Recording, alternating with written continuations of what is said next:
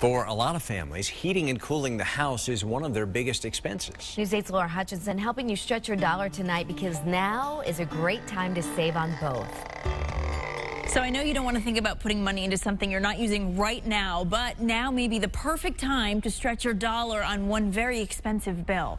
Heating and cooling makes up a big part of many family budgets and only gets more expensive when the equipment fails. While maintaining and replacing is money no one wants to shell out, experts say if you are going to do it, this is the time of the year to get the most bang out of your buck. A lot of contractors, ourselves included, are offering discounted rates, not just because it's the end of the heating season, but also because we haven't been as busy as typical. Russell Dillon, general manager of Tyler Heating and Air Conditioning in Milford, said now is the time of year deals are offered for both the heating and cooling season. After a somewhat mild winter, they're looking to bring business in by sweetening the pot. We're offering $100 off of our gas heating maintenance and $100 off of our oil heating maintenance.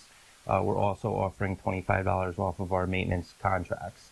He said you'll likely find most businesses offering deals this time of year. Last summer, their costs increased by 3%, an increase that will mostly get passed on to the consumer when work is done during peak months. Anybody that would have gotten it done earlier in the season or the year, a lot of times they don't have to incur those additional product costs as well. Depending on where you live and the equipment you get, manufacturers and Energize CC may have rebates available. I'll help you get there on WTNH.com. Helping you stretch your dollar, I'm Laura Hutchinson, News 8.